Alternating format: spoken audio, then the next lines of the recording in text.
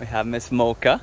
Now that we know that we can give her regular treats, then our motivation has improved. Nice. So her motivation is so much better now. Hopefully her focus increases too, and then her play can be added to it soon. Here. Nice. And this is also a possibility for introducing the electronic collar.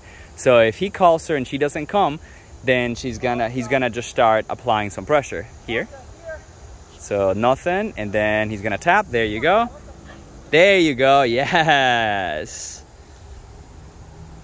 She knows what it is. So the context of her feeling aversive at that point, it should be very clear. Mocha, come here. Mocha, here. So like there. Nice. She just needed convincing there.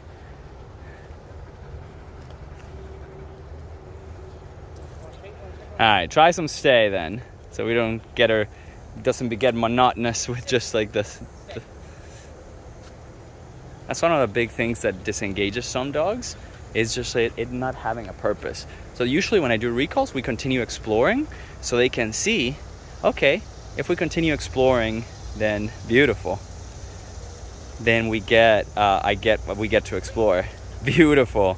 She's doing really, really good. I mean, between yesterday, actually 3 days ago, you know, she was doing okay.